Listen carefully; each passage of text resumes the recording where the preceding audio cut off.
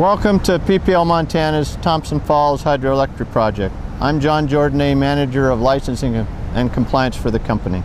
It's my pleasure to be here today with Mark Wilson, Field Supervisor of the U.S. Fish and Wildlife Service Division of Ecological Services in Helena, Montana. Mark will talk to us about the importance of the fish ladder here at the Thompson Falls Dam. PPL Montana funded the full-height fish ladder, which has taken 7 years of study, engineering and construction since the year 2003 in consultation with the Montana Fish, Wildlife and Parks, Montana Department of Environmental Quality, U.S. Fish and Wildlife Service, and the Confederated Salish and Kootenai tribes. We dedicated the completed fish ladder here in T Falls in September of 2010. The ladder is designed to pass threatened bull trout, cutthroat, and other fish species upstream into the Clark Fork River system. We're excited to have such good success with the ladder this cold and wet spring. We've already had more than 60 trout of various species and sizes pass over the ladder. Our first bull trout was passed on April 13th. Our first fish, an adult rainbow, passed on March 21st.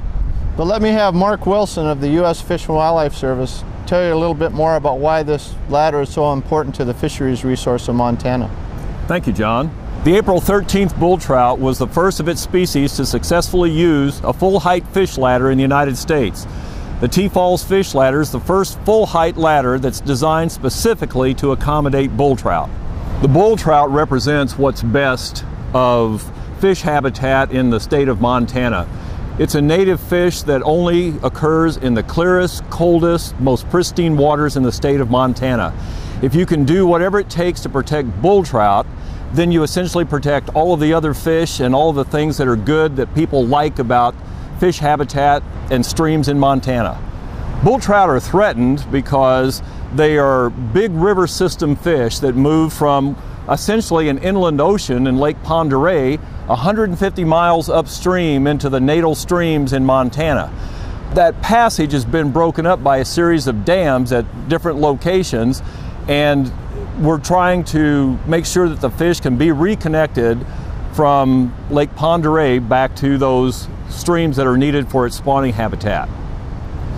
PPL Montana's fish ladder is a great example of a collaborative effort between tribal, federal, and private entities to provide resource protection in Montana. The project has been part of PPL Montana's committed stewardship of river resources in Montana. The key here is balance. There can be fisheries, hydropower production, and other resource attributes with good river science and management. This fish ladder is an important way to sustain river resources in Montana.